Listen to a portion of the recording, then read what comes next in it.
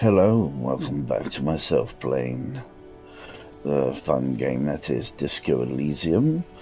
We are still on pursuit for a murderer. But first, let's make a phone call back to the Inside, precinct. you see a set of steering levers, a radio microphone. This is Precinct 57. How may I assist you? Have you heard back from the ICP about the serial number? Yes.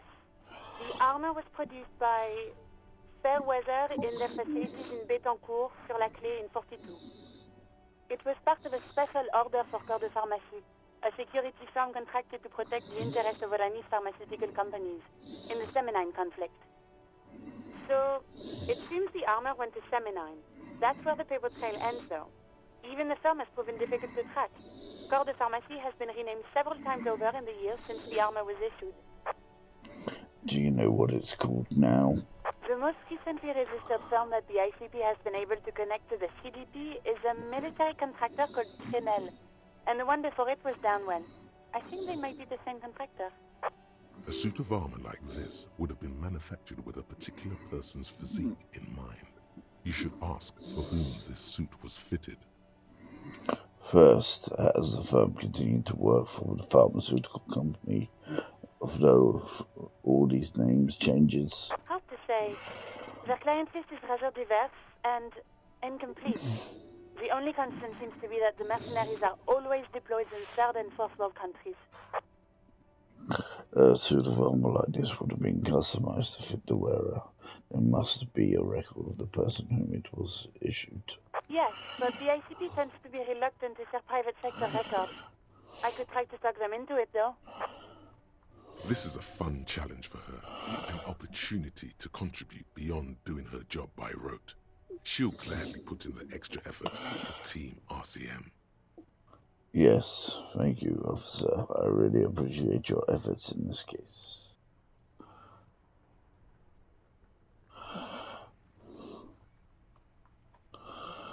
Glad to help. Call back tomorrow. Hopefully I'll have more for you then. Okay. Please contact me to Sylvie again. Just a second, officer. Sylvie Malaika on the line for you, officer. Yes, hello? Hey, Sylvie, it's the police again. Oh, great. What else do you need, detective? Do you know how my paperwork ended up in the trash container behind the whirlin? Well, you tried to jam it down the toilet, sir, clogging it completely. After I had unclogged the toilet and retrieved the paperwork, I threw it out in the trash, thinking you didn't need it. I am sorry about that. Anything else, detective?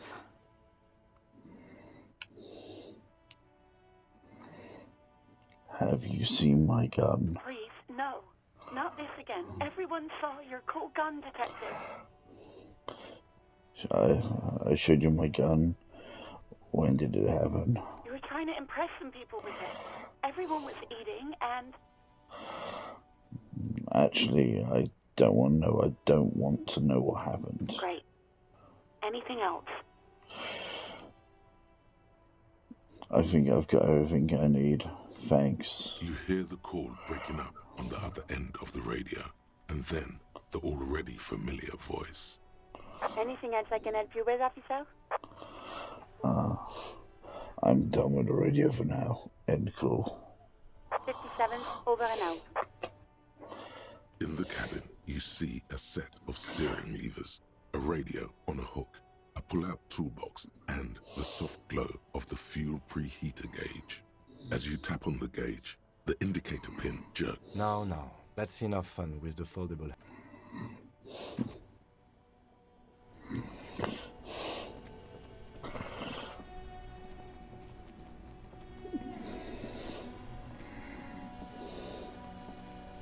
Still here, stuck in this damn jam, my man.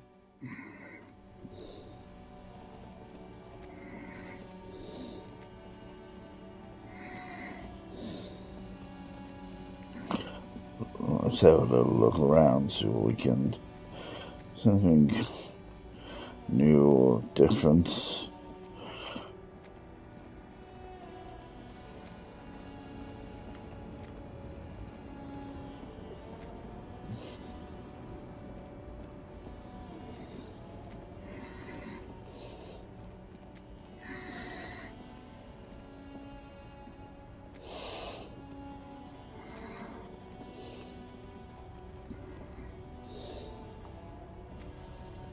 lorry stuck in the traffic jam. This big, heavy, the windows are clear. They've been recently washed. You can see a lorry.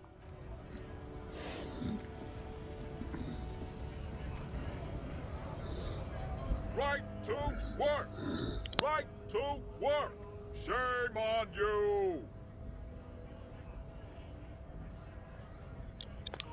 No, nothing new here.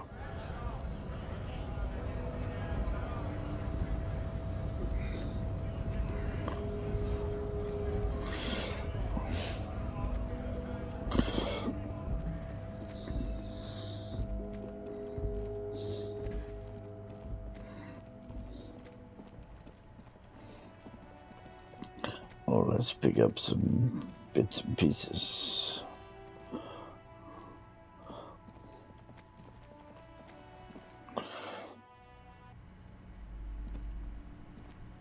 A small mountain of colorful board game boxes. There are numerous types of games for all.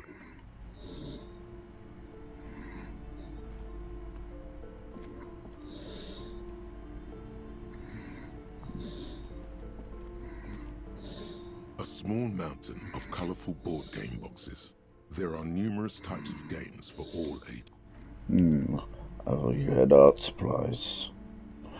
Hello again, esteemed officer, and welcome to Crime, Romance, and Biographies of Famous People. I had a few more questions about the curse. Okay, but please, only a few questions. You wouldn't want to disturb the spirits. What about the wards and back door? Are these Simonees as well? Yes, the Simonees are very crafty, and their wards are extremely powerful. Lesser wards simply won't do here. The woman looks aloof, her features much softer. Occasionally she glances at her daughter's silhouette.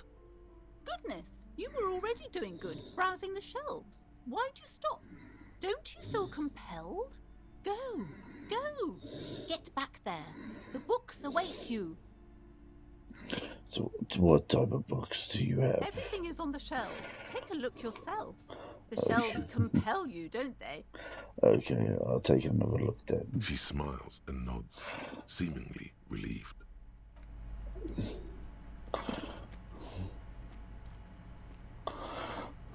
The display rack is brimming with worn paperbacks featuring an extremely muscular, sword-wielding barbarian on the... Oh yes, certainly.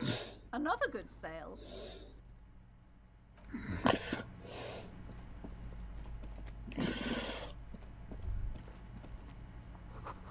No sane person would ever put their head in such a machine. Looks like a Kilowarian La Militarian. That's hair poster. Shelves filled to the brim with crime novels featuring the supposedly stalwart Vespertine detective, Dick Mullen. I want to buy this Dick Mullen novel. Of course. Such violence and immorality. Shelves full of biographies of famous people who have... This bookstore is not strictly about crime, romance.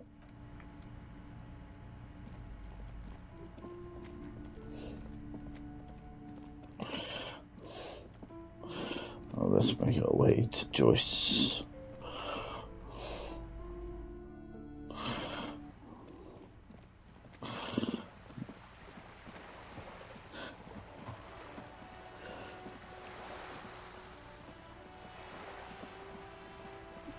Now that I have my police badge, you might be more willing to talk about certain elements. You're back. Good. What can I help you with? By the way, I've talked to Everett, Claire. You have? And how did you like Mr. Clare?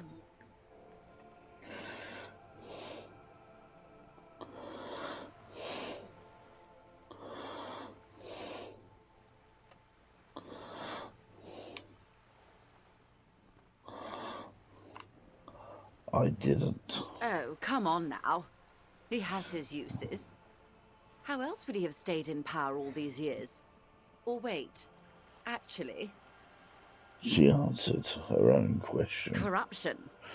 That's how he's done it. Fantastic, Verne-like corruption, reaching into the bowels of the earth. She looks at the ground and The nods. position of my unusual colleague does not reflect official policy. I hope you understand. The RCM does not pick sides. Of course. And I don't expect you to share anything he told you with me. I'm not a corrupt Verne myself. However, if you felt like discussing something, how could I stop you? Are we not human? Are we not curious to hear another person's take? It's only natural.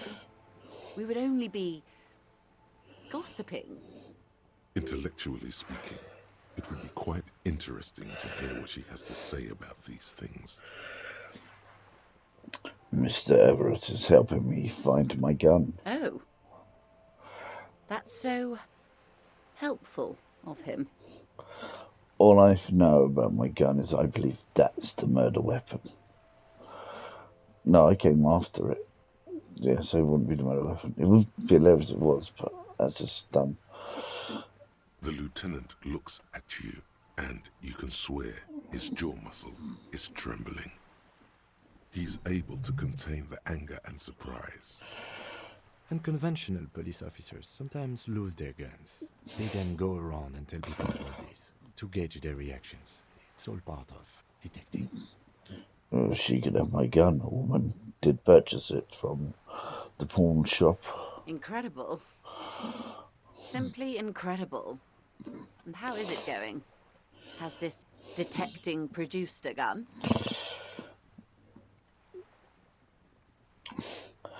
Mr. Everett says it's almost ready to be found soon. Did he now? Well, then it should be any day now. Unless, of course, he's lying to you. Anyway, was there anything else you've heard?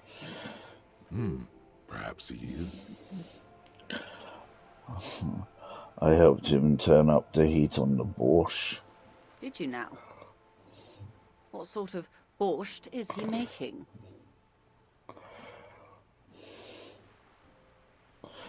The cook makes it to keep the strikers drunk. Helps them strike. The strike brew. That's a classic. And by turn up the heat, I presume you mean put more alcohol in it? No, you misunderstand. I turned the knob like this. Beyond curious. I will choose to interpret that as you turning the alcohol in the strike brew down, for the sake of our professional relationship. And because I don't like the idea of them any more drunk than they already are. What else? He asked me to open the door. A referral, you mean? I take it this was for someone in the RCM. Don't answer that. No, I mean like a real door to someone's house. Oh my. A real door? The lieutenant does not say anything, but you hear the nylon of his jacket rustle as he looks at you. It had to be done. I got information. It was useful to the case. That's good to hear, Detective. Police work is rarely pretty, but it sounds like you did what you had to do. Her bartering mind cannot fathom that you didn't ask anything in return. Frankly, what was done was not pretty at all, but neither was it illegal, and it was not for nothing. He turns to you. I advise you to be very selective with what information you choose to share. This may have consequences beyond our line of sight.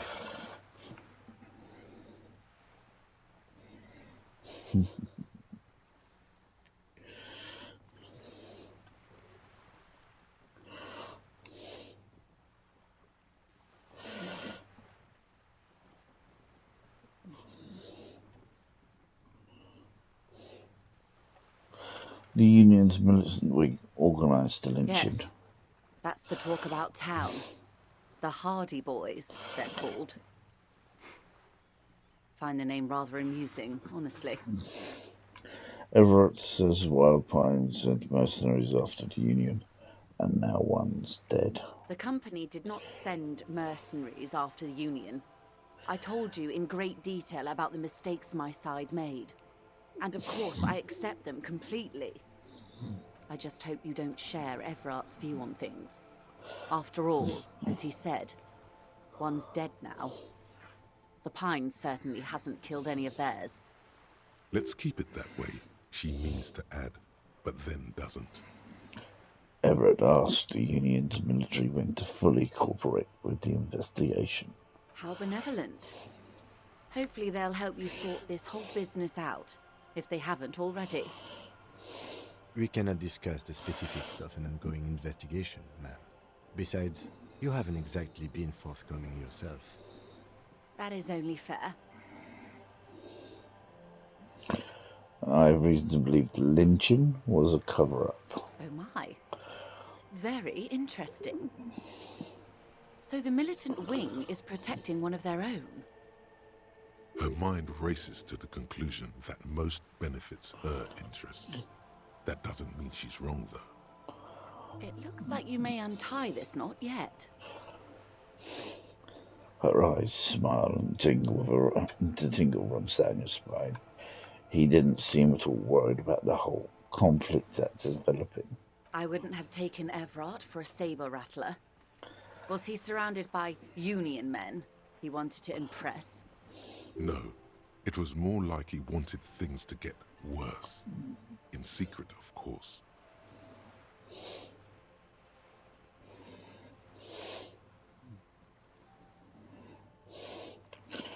He wasn't trying to impress anyone.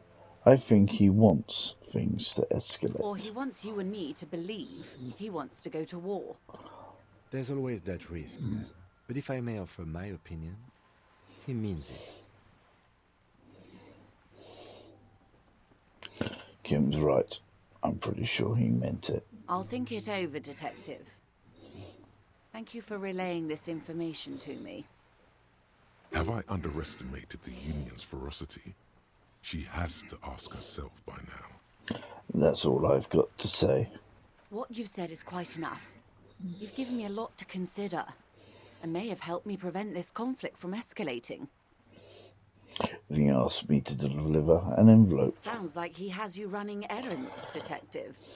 A well-established dominance ritual. Where did he have you deliver it? To a nameless settlement down the coast nearby. Ah, yes. I've been meaning to go there. She looks over the bay. With longing. Clear and simple longing. Strange. Why does she want to go there?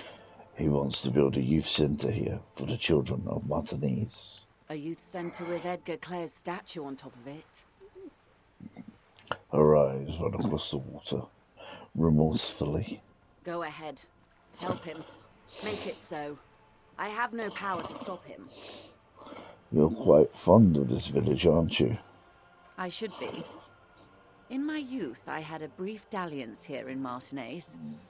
He was an older man with impossibly broad shoulders. He's probably dead by now. Even his shack is long gone. Not that it matters. These buildings are all carbon copies of one another. You've been to Martinez before? Yes. I was slumming it with some girlfriends of mine. We had boats and... Don't hold it against me. My paramour certainly did not. Sounds like you missed those times. Not overly so. It's not like this was the only place we visited. Me and my girlfriends from Azon with our shiny boats. Like reavers. We told ourselves we were the worst thing to happen to the coast since the Coalition landed in '08. Imagine. So you're sad you can't buy the place? Yes. I'm sad I'll never have the time, Detective. I've always wanted a dilapidating fishing village. She is more defensive about it than usual. Full of ghosts and ancient memories. Has this errand yielded you any information? I'd rather talk about something else for now, if you don't mind. Of course, Detective. Should something come up later, down the road, don't be afraid to drop by for a chat. Until then, is there anything I can help you with? Show her your badge. I found my badge, by the way. Oh, love, you did. She inspects the piece of blue plastic, her eyes scanning from left to right. Fast, observantly, like an electronic printer. She is memorizing your badge number. Pleased to meet you, Lieutenant W. Frater Dubois. I am glad to see a man of high qualification. The situation is precarious. What can I help you with, Lieutenant Frater? Seaweed drips on a badge in your hand. It smells of fish. How about you share your information on the lynching, now that you've seen his badge? The goalposts have moved, Lieutenant. In the absence of the badge, I have informed my employer there will be a probe. I cannot rescind that promise. To my knowledge, the drivers are still at the roundabout. I will tell you everything I know when you've finished with them. This was your plan all along? My plan is to share information. The only way to do that now is by telling my employers you've kept your end, which I hope you will, because let me tell you, we are in dire waters. Meaning, the information she has will raise the stakes in this game. The sooner the probe is finished, the sooner I can share crucial information with you. Now, is there anything I can do for you in the meanwhile? Tea, perhaps?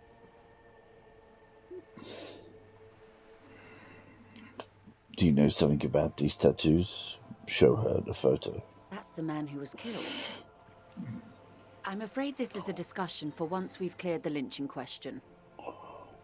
So you know something about the tattoos? Better not tie the fourth day to the bat's day on this. I hope there is something else I can help you with. I've got some more questions about reality. More lessons in basic reality? My favorite part of the day. Go ahead, ask me anything.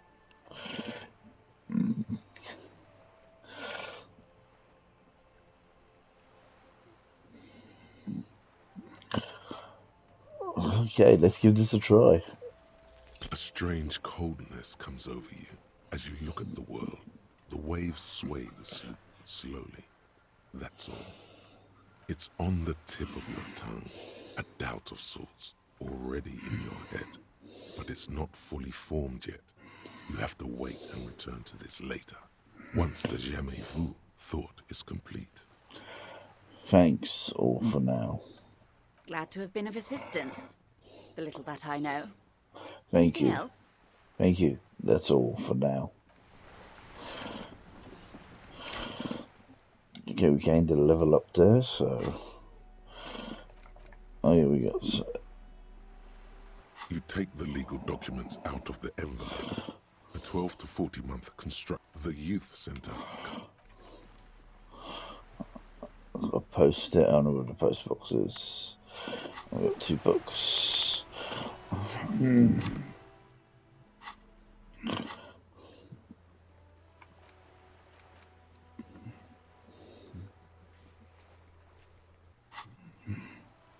Okay.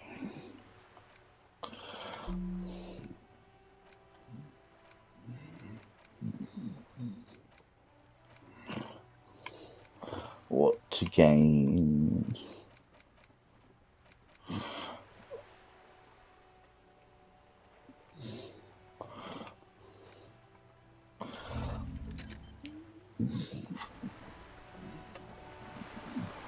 Let's go and visit Cindy. Cindy.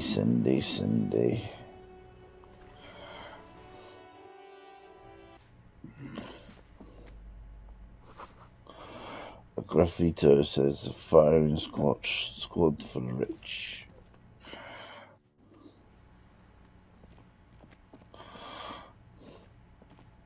Hello again, officers. Have you come to admire my mural? Do you have any idea what happened to the hangman's armor? What do I care about some fucking tin eggshells?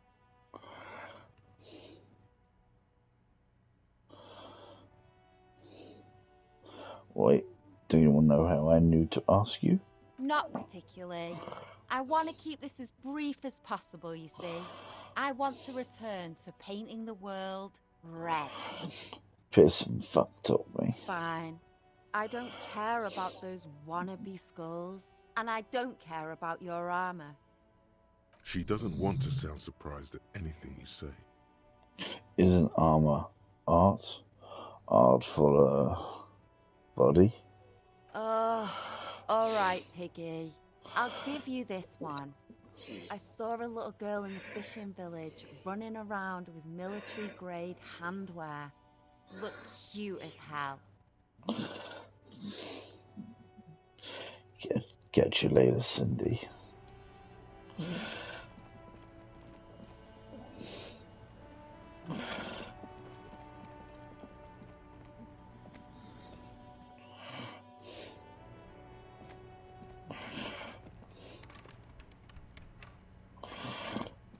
Anything else in here?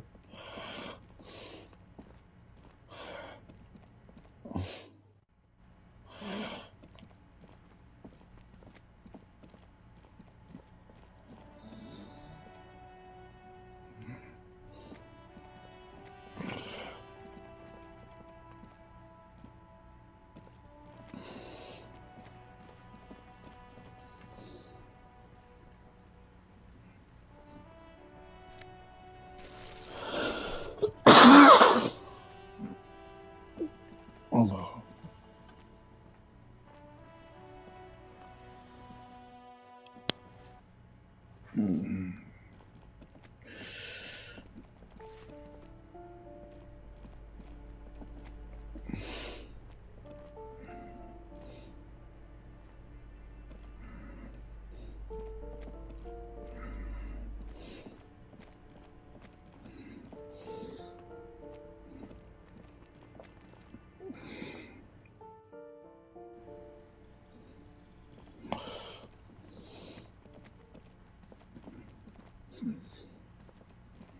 Paintbrush? Check. Heavy fuel oil? Check. Now the only thing left to do is paint the wall. The paintbrush in your hand is like a loaded revolver. What will it be, Desperado? Quite a few things come to mind.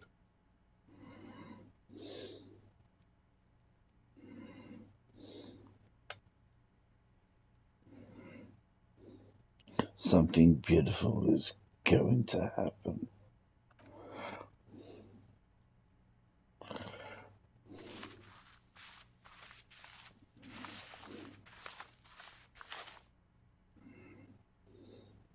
You've spoken. The wall will now silently repeat the message for a decade or so, until the sea air degrades the paint, adding another layer of detritus to the city.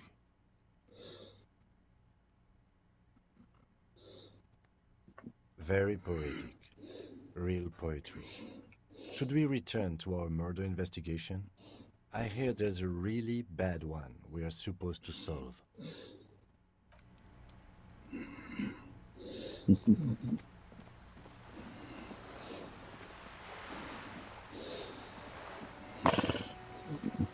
Okay, back to the fishing village.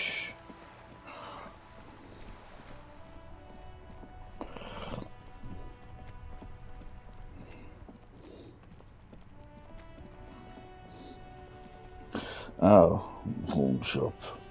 There's something I wish to buy, which may be of use.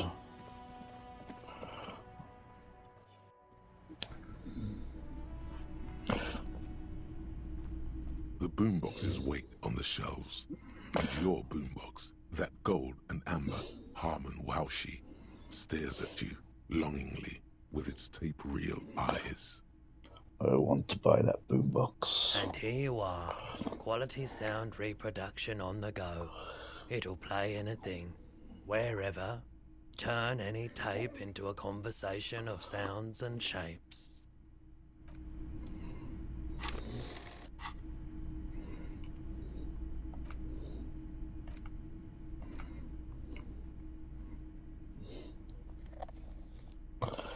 Wow. That's a beast.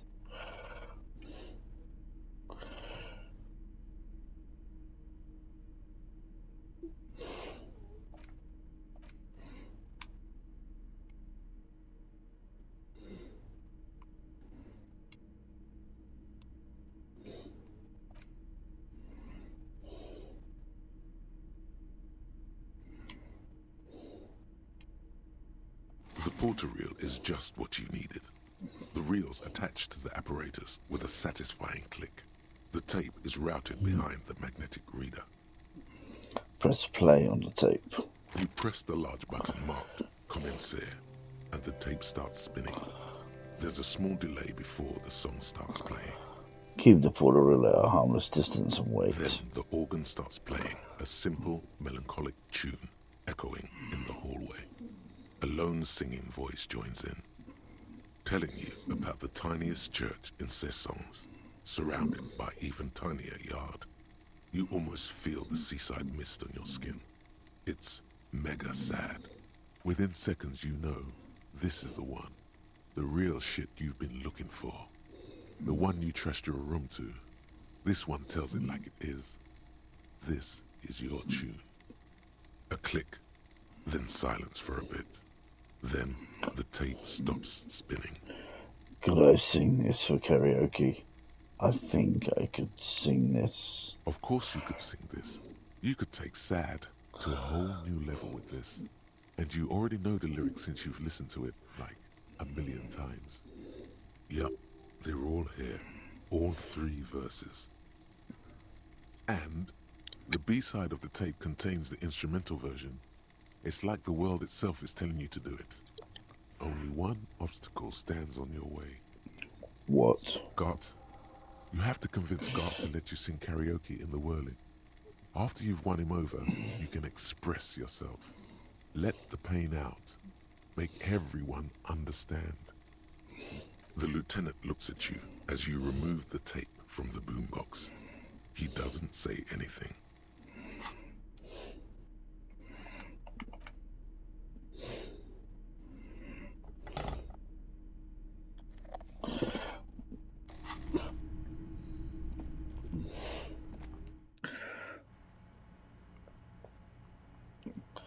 Okay, I'm going to end this recording session here.